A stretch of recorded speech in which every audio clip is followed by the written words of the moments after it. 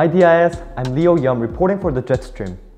While I was studying AP Psychology, mental disorders really got me thinking of Hwa-Byung, a cultural syndrome specific to Koreans and Korean immigrants, and whether or not it is legit.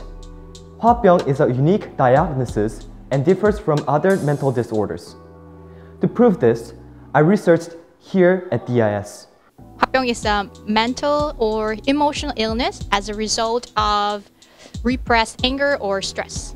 I have frequent conflict with my surrounding people with impersonal relationships, and also when I get bad grades, I feel really stressed out and it's really frustrating, and I also get irritated so easily.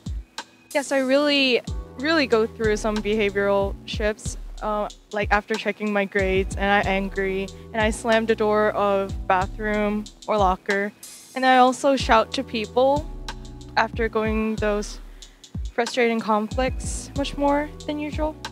When I experience conflict, it can be hard for me to maintain that positive outlook. So sometimes I notice I become more introverted, or I want to spend time by myself, so it can be difficult. As a result of repressed anger or stress, it ends up to have depression, lack of appetite, you don't want to eat, hard to sleep, insomnia, overall body aches, and also sometimes give you hard to breathe too. Well, holding back your negative feeling will make the situation worse. So please share with your friends or family, especially your negative feeling.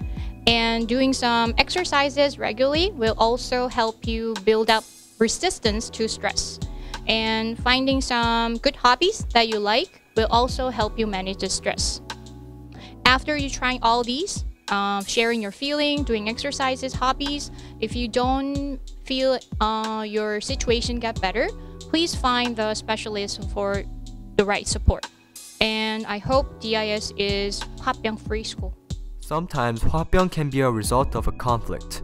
Let's hear Ms. Florento's story about avoiding Hwa-Byung. When I was a freshman in college, I had a hard time deciding what I wanted to major in because I felt like my family had the expectation that I would be in pre-med, and so I went through a lot of conflict both internally and with some family members because I had a really difficult time trying to explain to them that that was not what I wanted to do.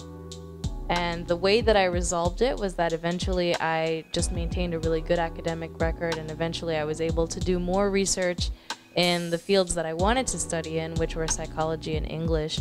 And it was actually easier for me once I had done my homework and I had gone to those classes and met with my advisors to explain to my family that this was what I really wanted to do.